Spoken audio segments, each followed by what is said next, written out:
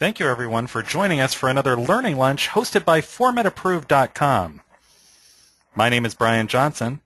I'm the Senior Director of Online Education with ForMed Training, and I'll be your moderator today. Today's Learning Lunch will cover secure HIPAA-compliant messaging in the healthcare environment. We're joined today by Baxter Webb of MEDarchon, a leading provider of HIPAA-compliant messaging. Baxter has a wealth of experience in healthcare, which you can see on the slide, and we're pleased to share his expertise with you today. I think we're going to learn a lot about HIPAA-compliant messaging today. Please note that you can ask questions of your presenter at any time today during this session by entering them into the chat area. In the second half of our session, we will address as many questions as time allows. If we do run out of time, answers to all submitted questions will be posted to our website and sent via email link later in the week. Also, note that all registered attendees of today's session will receive an email with links to both the recorded and PDF versions of the event. So people often ask us during the webinar if they can get the slides, and rest assured we'll send those out to you after the event. Well, Baxter, first of all, thank you for joining us today. Oh, it's a pleasure, Brian. All right. Well, I think this is an exciting topic, especially with the September 23rd deadline. There's a lot of interest in HIPAA right now, and a lot of questions around this sort of technology. So it's a real pleasure to be able to share your expertise with people.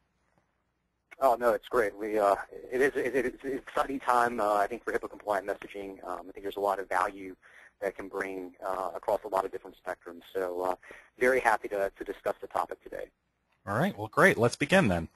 So why should an organization care about HIPAA-compliant text messaging? Yeah, so I think the reality of this situation is that doctors are texting each other right now. There have been some studies that have found that 70% of physicians and nurses are texting, even despite organizational policies not to. And we've talked to a lot of CIOs, a lot of chief information security officers. And in those conversations we often hear, well, we have an organizational policy to do not text, do not use your mobile phone, and they will kind of wink and smile and acknowledge the fact that it's just not really a realistic policy, and that's kind of really the case that we're seeing. I think it's certainly bearing out with kind of the use that's happening now. So we certainly have seen Office of Civil Rights stepping up its enforcement actions over the past 5 to 6 years, becoming very aggressive around this. There haven't been any public violations regarding cell phones that we've seen, at least no really big newsworthy ones, although we are aware of organizations that have had breaches through cell phones and specifically through text messaging.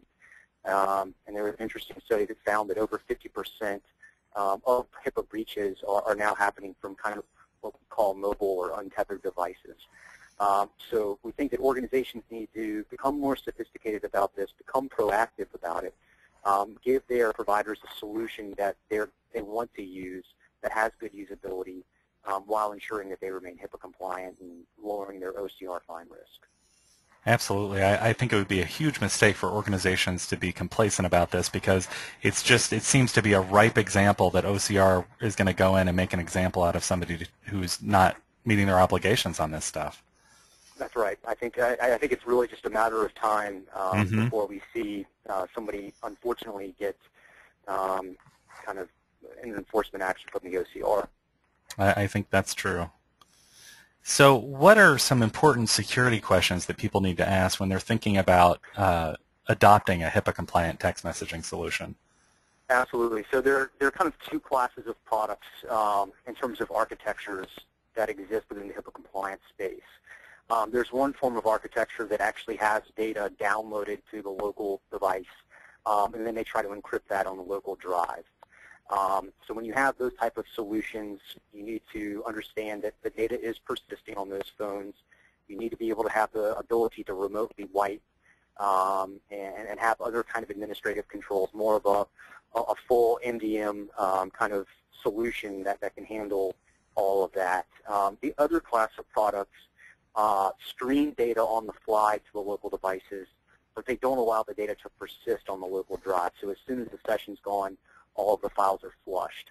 And I think both are very valid solutions. I think both get you to NIST compliance and HIPAA compliance, and I think both are good solutions. But you need to understand how it works, and then what other kind of safeguards you need to take as an organization, either through policies or other MDM type solutions that you need to implement to make sure that your data is fully secure when you have a mobile messaging solution in place. We think it's also important to know, how the system authenticates users. How many factors is it using? There's some sophistication around the level of authentication that's required. Can it integrate with your existing systems for authentication, so you're not requiring users to have a new username or password or maintaining data in two places? We think that's important. I think it's also important to think about, how much data is this system actually keeping, both on the local device, but also, on the servers that are either in the cloud or hosted locally. Just how much PHI is being stored in there?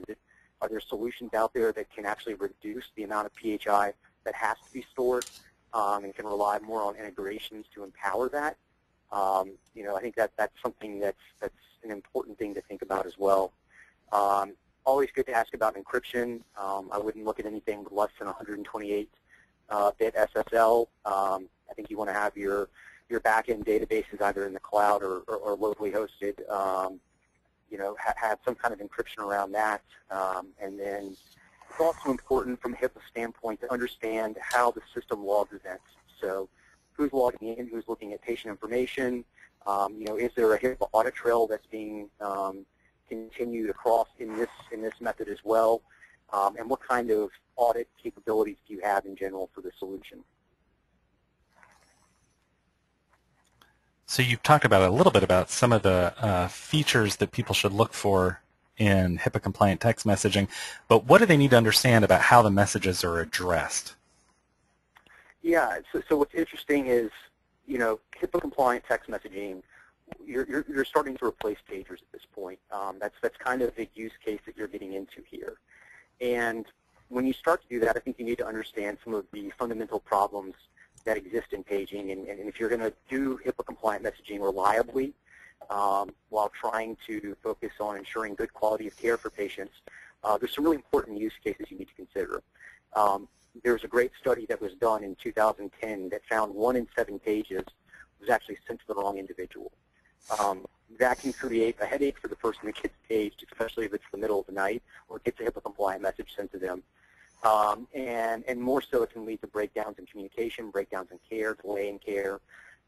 So we think it's important for a solution to help the sender of that message identify the most appropriate person on the care team to send that message to. Now, a lot of times the user will know this, but it certainly seems that there are at least enough of an incidence of times where they don't know the appropriate person to contact that this kind of feature is supported. We also think it's important that messages have meaningful priorities attached to them in terms of addressing.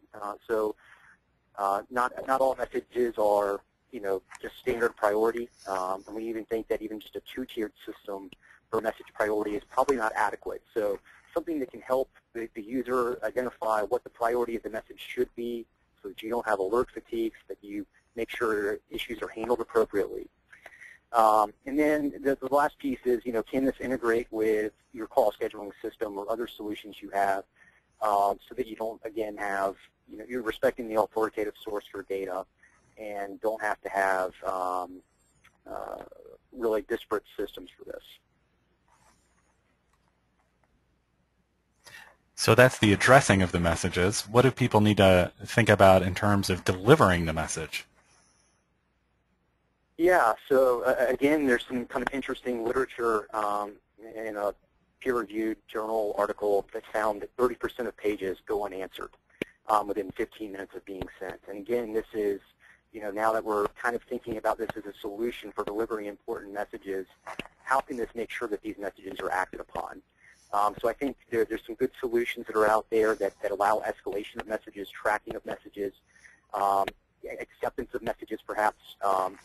So I think you want to think about, what does this system do to ensure that when a message comes across, that the person receiving it has context and understands how important the message is, and is then able to handle that issue in an appropriate amount of time.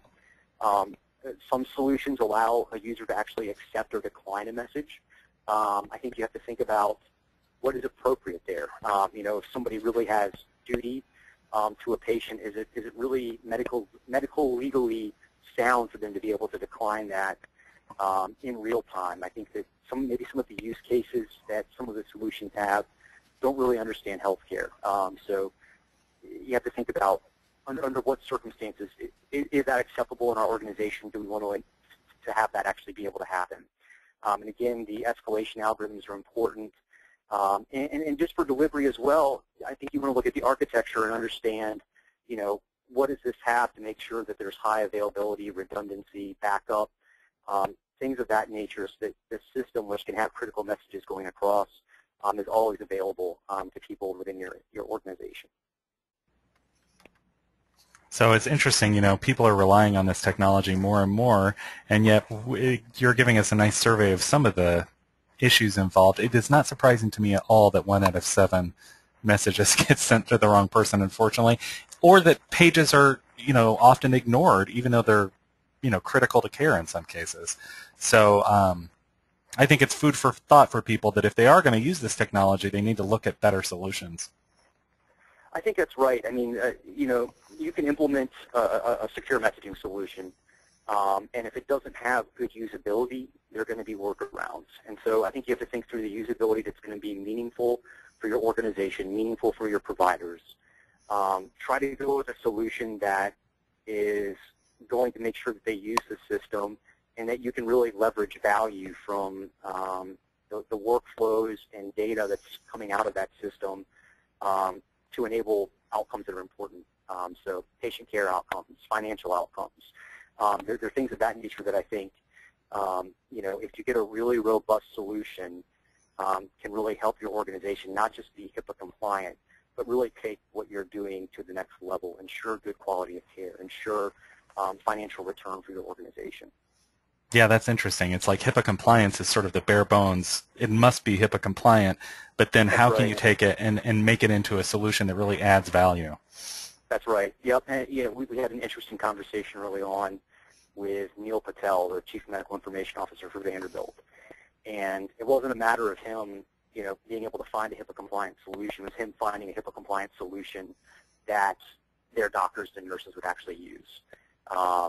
Because if not using it, it's not HIPAA compliant. And if you can't get extra value out of it, you have issues there. All right, well, let's move on then. So here's a kind of an interesting question. You've got this secure system. Should your HIPAA compliant text messaging solution allow users to text clinicians outside of the system?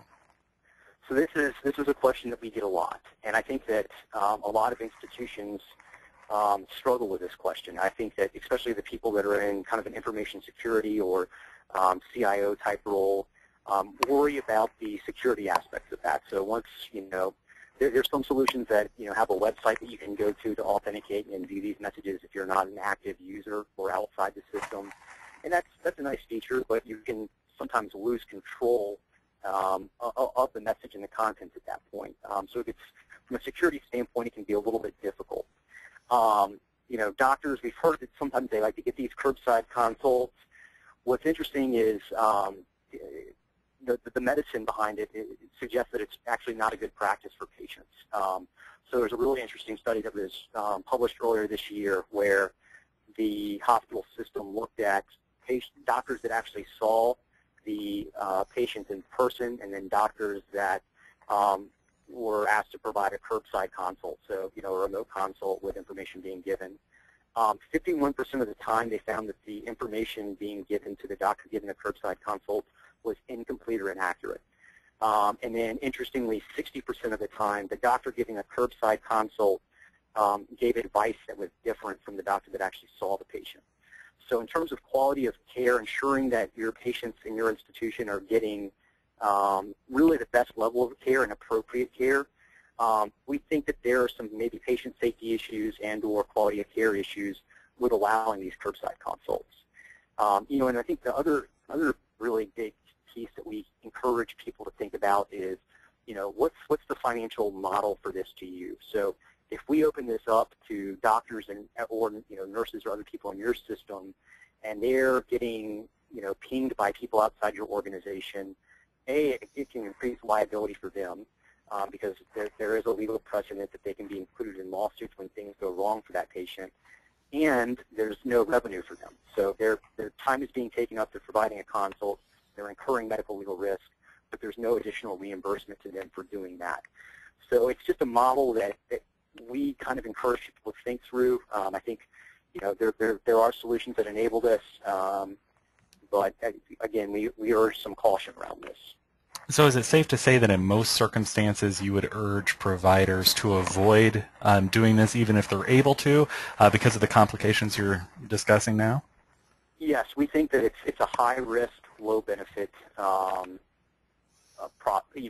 function to have. We think there's very little upside for the hospital and the doctors and the patient by doing this. So we do strongly urge them not to use this type of feature. So before we proceed, I just want to remind our audience that we are going to save time at the end for questions. You can go ahead and ask those questions at any time by entering them into the chat area. We'll save them for the end, and then we'll share them with our experts. So please feel free to go ahead and ask those questions, or you can ask them at the end. But let's move on. So what are some other features people need to think about for when they're considering which messaging solution they should adopt? Yeah, so I think we believe in patient-centric messaging, and so that means that the patient is the center of all the messages within the system that we use, and there are other solutions that do this too. And then there are other solutions that just have kind of, it's more like a traditional inbox with, messages going back and forth to and from people, but you don't have it tied directly to a specific patient.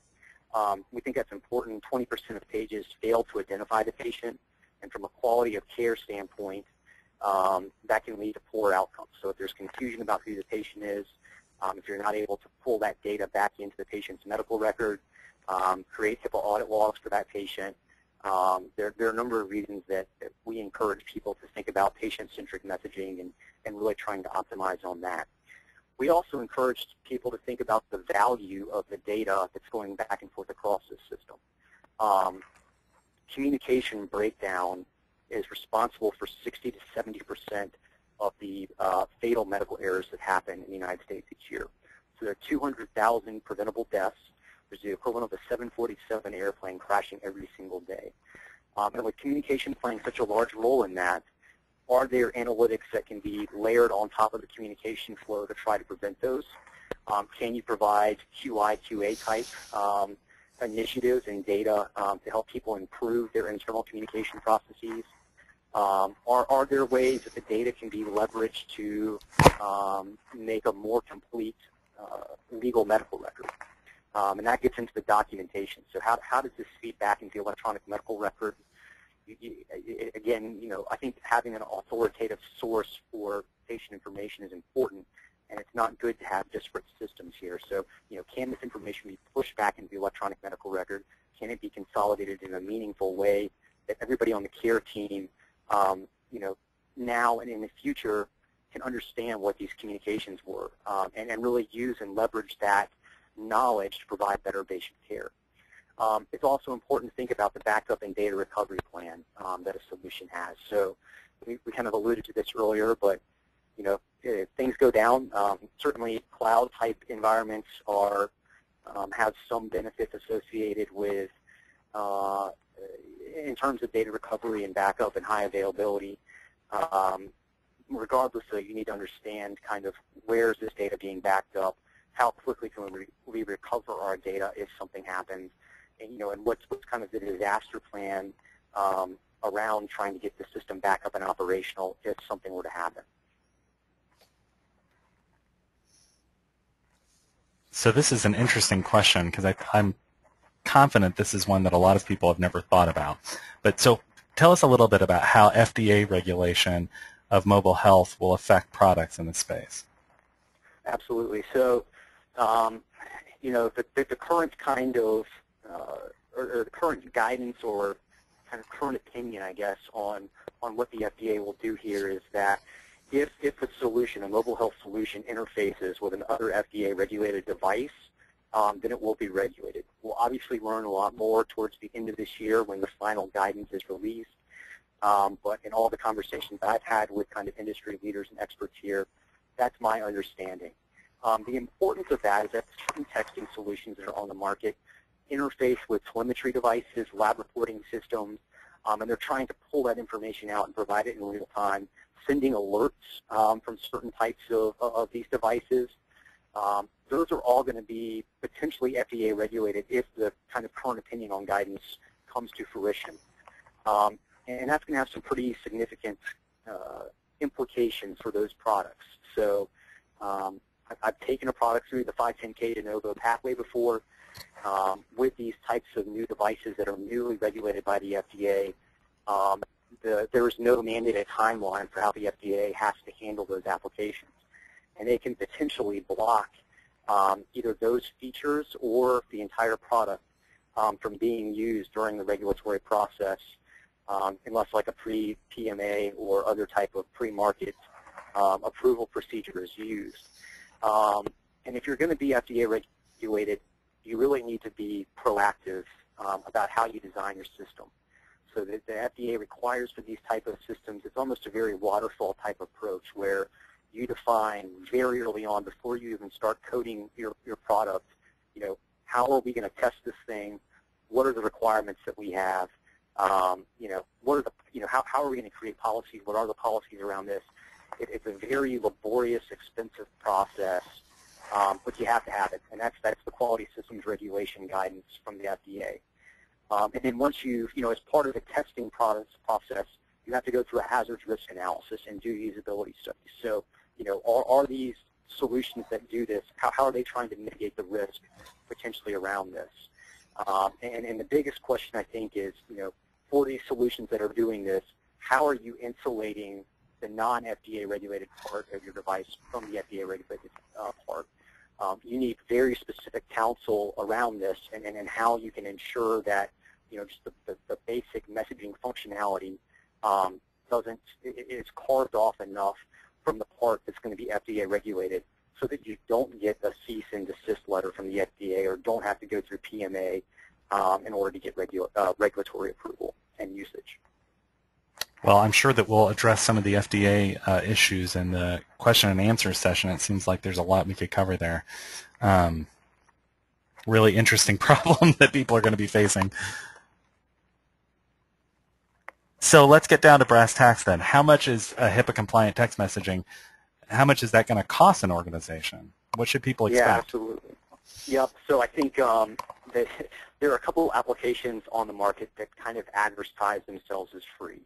And if you go and get one of those, you're going to quickly find out to have anything that's meaningful in terms of a product, you have to start paying them. It's kind of like you can download a demo product, but if you actually want to be able to use it in your organization, you actually have to start paying for it. So we've kind of heard some interesting pushback or some people that kind of feel a little bit missed because of maybe some false advertising or just not really the best kind of practices there. So most solutions, or at least all solutions that we know about, are going to charge you something. Again, there are two different models here. So there are hosted solutions that live in the cloud, and they kind of have a software as a service model type pricing.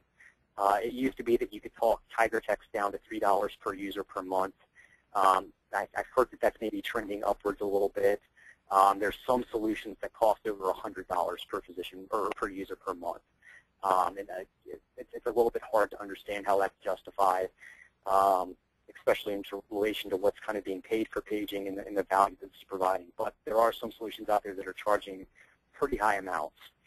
The other model is an on-prem installation, and I think, you know, it'll be interesting to see kind of what happens in the next few years now that Amazon is willing to sign BA agreements. And you know, it certainly has seemed in the past that most institutions are a little bit hesitant about having their solutions hosted in the cloud. And so these on-prem institutions act more like a traditional software installation with a license fee followed by an SLA. And so you're talking, you know, we've seen anywhere from about $200 to $250, sometimes more, sometimes less, but that's kind of the median pricing that we've seen around this per user, and then you're going to have obviously a maintenance fee based on the SLA for that. So those are the sort of the, what to call those, the sticker prices, I guess. But obviously there's a lot of other issues involved that people need to think through. What do they need to think about in terms of the time and resource commitment required to actually adopt one of these solutions and get it running properly? That's right. Yeah, so I think it obviously depends on how big your practice is. It depends on how many systems, IT systems you have in place, what kind of integrations have to be built, the number of resources you have internally available. I think that for larger hospital organizations, by the time the contract is executed to the time that it's actually up in system-wide adoption, it's about 6 months. Certainly for smaller physician practices or even moderate-sized physician practices, that time's shorter. For really large hospital systems, it gets a little bit more complicated, and you can look at 12 months plus for rollout. In terms of the resources, so with on-prem installations, you're obviously going to have to either cluster or set up virtual machines or go purchase new hardware for some of these on-prem solutions. Regardless, you'll be building integrations most likely, at least from the EMR for most solutions. Maybe Active Directory, other types of single sign-on providers. So you're going to have some kind of, depending on whether you want the vendor to manage that or you want to manage that internally, you'll at least need to have a governance council, an integration team that can help guide that process and give access, and maybe in some cases they're actually doing the heavy lifting. We, as part of our onboarding process, we like to identify power users and have them kind of be product champions and then take this out to other colleagues and help train other colleagues. We think that's just a really great way to get actual users up and running and then get early feedback on how it needs to be customized to each institution. All right, and then this may be the most important question of all, at least to some folks. What kind of ROI, return on investment, can they expect from such a solution? Yeah, and so I think that the demonstrable ROI that's been proved to date is non-existent. We've seen, I think a lot of people will put out information on user satisfaction. That's kind of a very soft type of ROI, but you'll see everybody talk about that. We've seen some kind of individual case studies done that talk about care coordination, but again, it's not a systematic type study. It's a little bit fuzzy in terms of the actual ROI there. A lot of times it's more qualitative endpoints, not hard ROI measures. We're starting to see a little bit around provider efficiency. Now, it's not directly tied to either revenue increases or cost decreases, but you are seeing some vendors discuss about how they're saving some time, or at least could save time around the process of paging. We really think what's meaningful is to actually do a hard ROI analysis. And you need to, through a clinical study, look at when you put this type of system in place, is it moving the needle around medical errors? Are you perhaps increasing HCAHPS scores through better coordinated care? Can you show a meaningful impact on quality measures? Can you actually demonstrate that revenues or expenses are changing for an organization based on use of this? So I think that's the kind of sophistication that healthcare customers are looking for now, and I think it's what they deserve, and so we think it's important to get that to them. So on the one hand, you're talking about the soft data, and part of this is that people, this is kind of, to me, the foundation. If people want to be using text messaging, if they're going to be using it, giving them a solution that they can actually use, that's kind of the fundamentals that you've got to do that or you're not doing anything. And I guess the customer satisfaction would sort of measure that, but it really wouldn't get into any of these other issues that you're discussing. That's right. Yeah, I think this is getting back to the value that this type of system can have for your organization. Obviously there's value around giving your doctors and nurses a tool that they want to use. There's value in protecting yourself from kind of HIPAA, OCR risk. But there's I think that's just kind of the tip of the iceberg behind the value that these type of systems can have. And especially with accountable care coming with some of the changing reimbursement kind of landscape that we're seeing, the increased pressure on margins for hospitals and physician practices, I think that you have to start to think through what can this system really do to help me as an organization thrive under the changing healthcare paradigm. All right, well, we have plenty of time for questions and answers, so I want to invite our guests to ask questions. We've already got a couple in, but we've got plenty of time, so please feel free to ask those. This is a rare opportunity, if you have any questions around HIPAA-compliant text messaging, to sort of pick the brain of our expert and really feel free to ask any question you may be having. So let's start with the first question, Baxter, if we could. And I love this because it's something that other people may have thought and not asked, so it's good to address it. It's simple. Why can't people just use regular text messaging? Yeah, so that's a great question. Yeah. So SMS text messaging, there are a couple of issues there. One, it's not, most of the time it's not sent via an SSL type connection. Two, that data persists kind of unencrypted on the local device. So if a smartphone goes missing or a laptop goes missing, anybody can, if you're able to log into the phone, whatever PIN system there is, you can get access to that data. It's not encrypted. It's not stored. The biggest issue, though, is that it's not sent kind of across the wire encrypted. So somebody can, potentially, again, it's kind of a little bit of a far out there use case or scenario, but somebody could potentially be monitoring bandwidth and intercepting signals as they come across, and you could have compromise. I think the bigger issue, though, is that this data is sticking around on the local device. If a smartphone goes missing, if a tablet goes missing and these messages are on there, you have to worry about that. Even if it doesn't get, technically breached, you have to notify a breach, and there's potential damage and fine just because of that. So that's the biggest reason that we think SMS is not a valid solution. Yeah, so, even when you were saying even if it's only technically a breach, even if no one actually views the messages or there's no evidence that anyone views the messages, if they're not properly secured, that in and of itself would be a breach. Is that correct? And you still have to notify, and it's not a fun process. So for folks who may not know, the HITECH Act is very specific about encryption and what are the rules around encryption. HIPAA doesn't require encryption exactly. That's correct. Yep. But if you lose a device and the data and it has PHI on it and that PHI is not encrypted, that in itself is a breach, even if there's no evidence that anyone ever accesses it. That's correct. So, and one other thing, you mentioned that the messages persist on the device, which is an important point. One of our HIPAA experts has noted in the past, another problem is that the messages persist with the carrier, and that they're never truly deleted. So you may delete all the messages on your phone, and then your device is okay. But those messages that contain PHI that's protected by HIPAA are basically stored in perpetuity by the carrier, and there's no way for you to control that information. Yeah, and the bigger issue, too, is, so there's another issue. If they use Siri or another voice-to-text, like the Android voice-to-text, that's actually stored in the cloud, and Apple holds on to that. Wow. So it's not just the carrier. So there are multiple ways that data can get out there.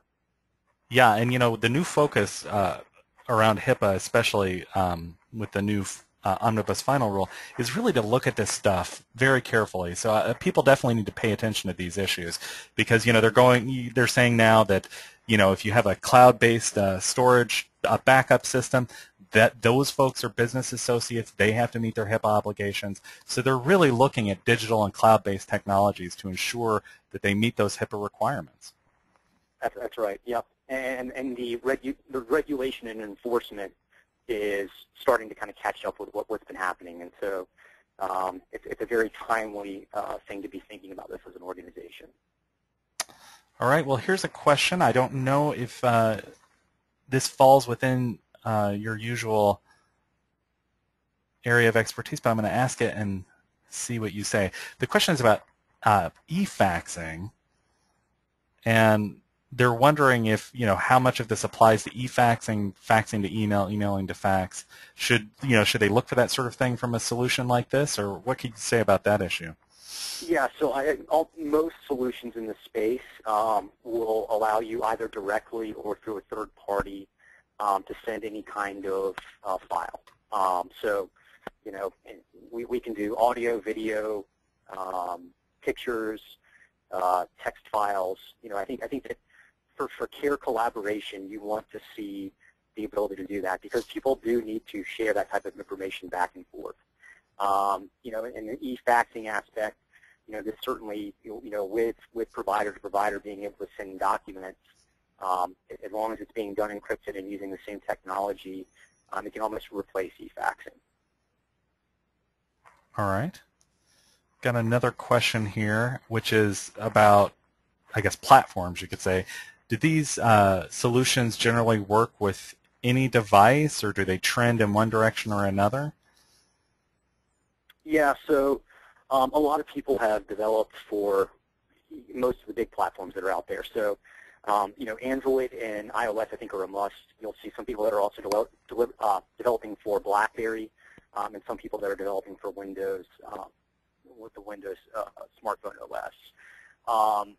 The data that I have seen on the penetration and all the different operating systems in healthcare, and specifically among doctors, the iOS is by far the largest. I think it has 70% penetration rate. So for your doctors, you definitely want to make sure that that whatever solution it is has iOS.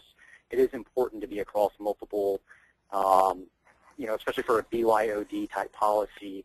You want to make sure that it can support the different operating systems that people within your institution have, and most of them are, across multiple platforms. I love that expression BYOD. Is that something you see a lot of? Are there organizations where it's sort of show up with your phone and we'll handle it that way, or are most organizations issuing devices to folks? So there's some solutions out there that require the organization to actually go buy devices for their doctors and nurses. So there's one solution that you have to staff your entire nursing. You have to give your entire nursing staff an iPad Touch with Wi-Fi connection. In my discussions with organizations, I think that becomes cost prohibitive very quickly. Mm-hmm. And if you can securely, especially if you can keep data from persisting on the local device, then it's perfectly acceptable in a much more cost-effective manner to have a BYOD policy in place. And from a usability standpoint, it's good too. I mean, having to carry multiple devices is a pain. And so if you can have these in place and allow BYOD, it makes it easier for your users. I think it makes it easier for you, and there's a lot of value that's provided by that. So I want to follow up with this issue of, you said there's two kind of paths to this. One is that some solutions will have the message come and then it's encrypted on the device, and then other solutions will have, there is no data stored on the device. So for those where there is no data stored on the device, it's always a process of accessing the cloud and grabbing the data, or how does that work? Yeah, so you can also have an on-prem with an externally facing API that lives in like the DMZ. So what happens is you have to have really some type of notification for how, when a new message comes across the system so that the user knows to open up the application. And then when they open up the application, it forms a secure connection with that API so that data can be streamed on the fly. And it's basically like playing a video cast in real time of what's stored on the secured database. And so the API would typically come with the solution, or? It should, absolutely, yeah. Okay, so I'm sorry, go ahead. Yeah, no, that's without that API in place. It's a pretty sophisticated architecture you have to have in order to enable that. Real-time communications while having this type of model without data persisting, it's pretty complicated. It requires a lot of newer technologies in order to do that. But the whole product should, when you buy a solution, it should include the back-end database. It should include all of the software and local installs on smart, the native iOS, Android, BlackBerry applications, as well as the kind of back-end server architecture and software to make the messages be able to go back and forth in real time without the data persisting. So just for folks who may not know, API is basically a program that allows one application to talk to another. So those are things that when people are looking for these solutions, they may want to call in some of their IT expertise and make sure that they're going through all of the specifications to be sure it's going to meet the needs that they have. That's right. Well, here we have a great question. I love this one about meaningful use and patient portals. So the question is, for stage 2 of meaningful use, and that, patient portals are really an important part of stage 2. What issues are there if a patient accesses it via their phones? Yeah, so I think that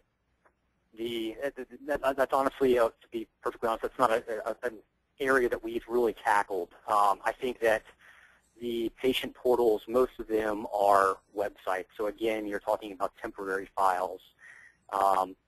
Without knowing a whole lot about the architecture of those, I would hope that the data is not persisting. Although I'm sure that in the agreements for those patient portals, there's some kind of legal clause that says if the patient causes a breach, they're responsible for it.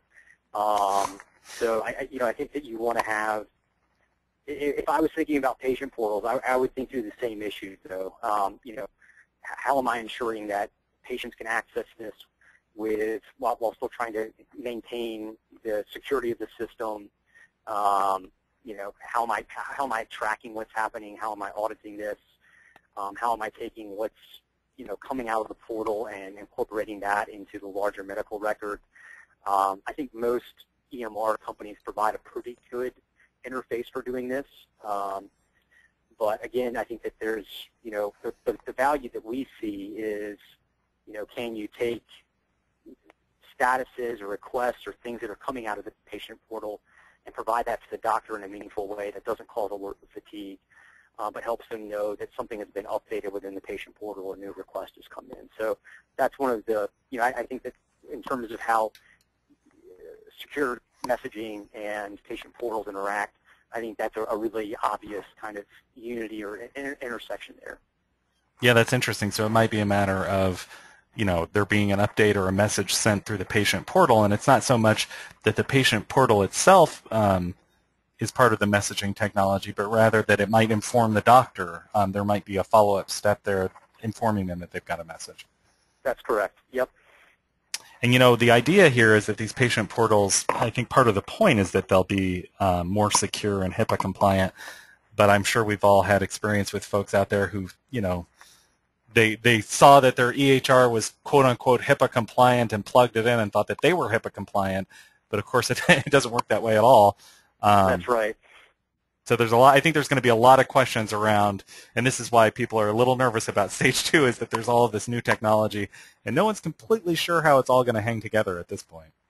That's right. Yeah, and I do. I think there are a lot of interoperability challenges that are still left. I think that there are a lot of policy and organizational procedure challenges that have to be met, and I certainly think patient portals is one of those areas where you have to get a little bit more thoughtful of how you, as an organization, can promote your patients and HIPAA compliance while having those solutions in place.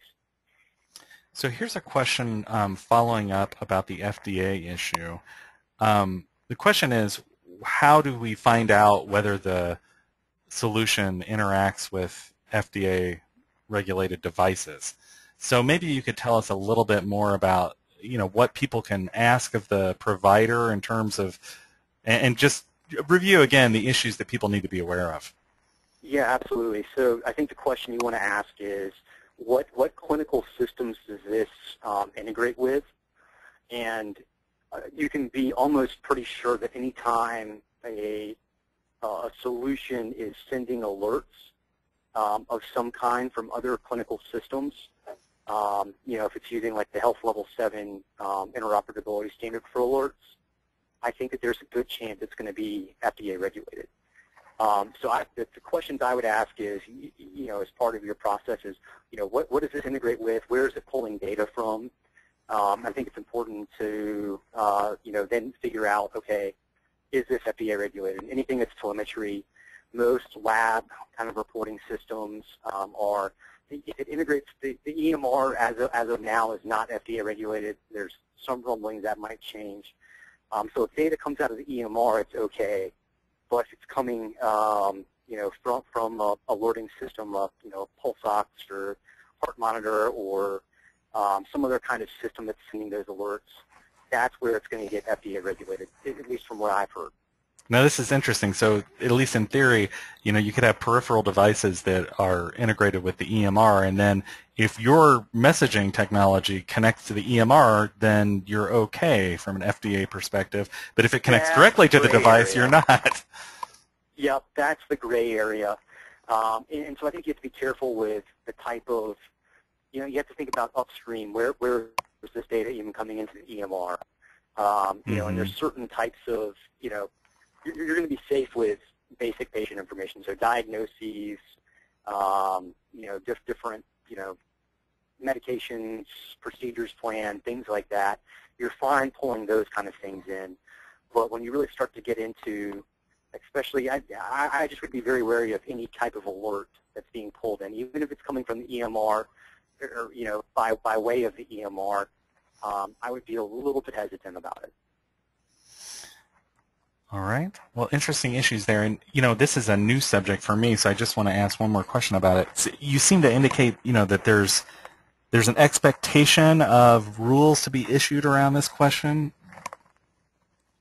There is. The guy, I believe it's coming out sometime in December. I'm not exactly sure of 100% sure of the exact date in December. But we'll know a lot more about this towards the end of this year when the final guidance is issued by the FDA regarding mobile health. All right. And it should, that guidance should specify, what type of entities are going to be regulated. It should specify the level of risk associated with each type of mobile health application, and that will in turn define which pathway it goes through within the Center for Medical Devices at the FDA. Is it a 510K? Is it a PMA? So that'll be specified, and that in turn should help give some clarity to the type of, the different types of studies and different levels of sophistication you have to go through based upon the risk that it poses. And so there'll be more insights into that, but you're looking at least a year from the time I would say at least a year from the time that the FDA issues guidance until the first type of mobile health devices are ready, pass FDA inspection. Right. Yeah, that seems to be a typical life cycle for this stuff. It is. So here we have a question that, you provided a lot of great information without discussing MEDarchon. This has been a great education session, but maybe you can discuss it a little bit now in response to this question, because they are asking, what software do you recommend? And I assume they mean, what sort of solution should we adopt? I'm sure that at the top of your list would be MEDarchon. Probably safe to say. Maybe you could tell us a little bit about it and give us, some sense of what people could expect. Yeah, so we think we have a very meaningful solution in this space. Data does not persist through our solution. We have a pretty sophisticated architecture. Our architecture was developed by the former head of IS security for HCA. So we think we have a very secure solution. And we really pride ourselves on the usability of our solution. So we spent a lot of time with doctors and nurses prototyping the product, understanding what benefits were meaningful for them. We looked at the clinical literature to really understand the nature of the problems that were out there, try to come up with a solution that enabled kind of best practices. So like looking at is it a good idea to do curbside consults? What about templates? Are those a good idea? Really trying to understand, from a actual best clinical practice, what the feature should be, understanding from users what the workflows were that they wanted it to have, what the functionality was that they needed it to have.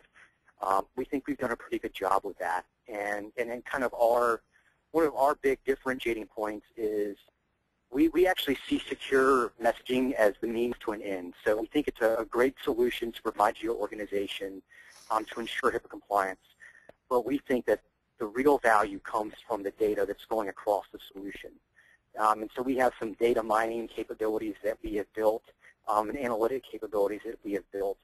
And we're trying to leverage those for a number of different things that are really designed to help promote better patient quality of care, better patient outcomes, and trying to promote better financial and other performance outcomes for organizations. We've taken our years of experience in the healthcare industry and having been, on the other side of the table in hospitals and clinics, to really understand the perspective of what your organizations need, and I've tried to put that together in a solution that allows you to be HIPAA compliant, allows you to give your doctors and nurses what they want around this, but then it's also thinking more big picture about, how can this really benefit your organization. Well, thank you for that information, and we're going to give people some more information here in just a moment about where they can visit your website and learn more about the product that you offer. I think we have time for just one more quick question, and this one is about a product I've never heard of. Maybe you can address it. Let's just throw it at you and see what you have to say. They're asking about a product called DocBook, yep, and whether you have pros and cons on that. So I've heard of DocBook. There are a number of solutions that are out there. It's actually a growing list of solutions that are out there. It's hard for me to, I think, objectively comment Sure. on other solutions. I think that the usability is a little bit off there. I think it's a decent solution from a security standpoint. I don't think it. I do think it persists data. I'm not 100% sure on that. So, do more thorough vetting there. But I think that there's some, when we looked at a lot of the products in this space, it's interesting. DocBook is one of the ones that was also developed by people in healthcare. But you have a lot of solutions that were not developed by people in healthcare. In fact, the solutions were intended for the financial services industry, and they're trying to make it work in healthcare now.